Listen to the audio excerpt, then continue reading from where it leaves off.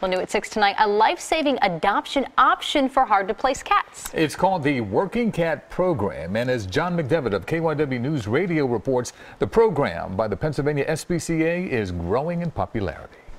Up there is Segway.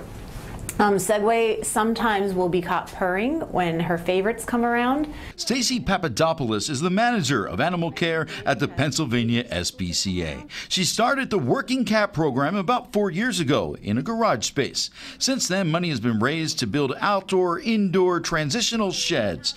Papadopoulos says that the sheds are what makes this program special. So the transition sheds allow cats who maybe have only been in people's homes and are not social enough to go back into someone's home as a traditional adoption.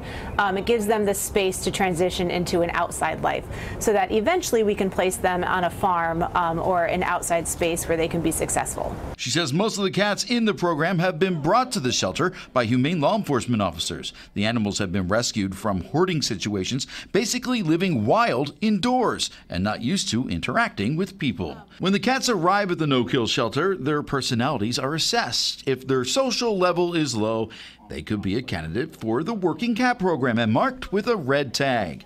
They could be on a farm or in a warehouse being looked after by a caretaker, and the cats potentially taking care of any rodent problems.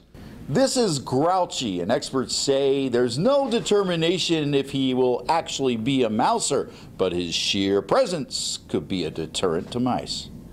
The cats in the transition sheds have been acclimated and ready to start their new lives as working cats. John McDevitt, KYW News Radio for CBS 3 Eyewitness News. Those look like some mousers there. Yeah. They do. Bring Grouchy on. I know. If we didn't have 5 cats already, all rescues, I'd be right there. Good for you.